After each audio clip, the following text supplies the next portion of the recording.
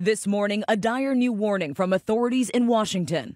I truly believe that this outbreak may be one of the most transformative and consequential events that we've had in this region and in this country. The state is the epicenter of the U.S. outbreak, with at least 30 deaths now confirmed in the state and nearly 400 cases. This is not a time to be going out into public and close contact.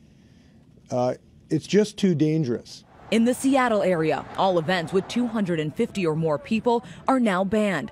Hospitals in Seattle now restricting visitors, only allowing exceptions for caretakers, spouses, or end-of-life visits. And local nursing homes, by far the hardest hit by this crisis, and now banning all guests, leaving families locked out, peering through windows, blowing kisses from afar. Health officials warn it could be just a matter of time until scenes like this will be common across the country. The grim reality is that for the elderly, COVID-19 is almost a perfect killing machine.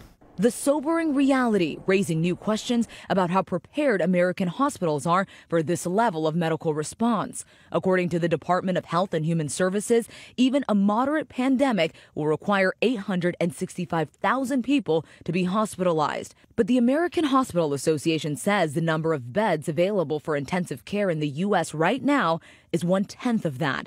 And if the pandemic gets as bad as the Spanish flu was in 1918, we have only enough ventilators for 20% of the patients. U.S. health officials are now working with a variety of companies to help boost the level of medical supplies, with ventilators and medical masks a major concern. This is like a natural disaster that's happening in slow motion. Doctors in Italy, where there's an urgent need right now for ventilators, have a warning for their counterparts in America. It happened like it was like a bomb, it exploded, and all of a sudden you are overwhelmed by the patients.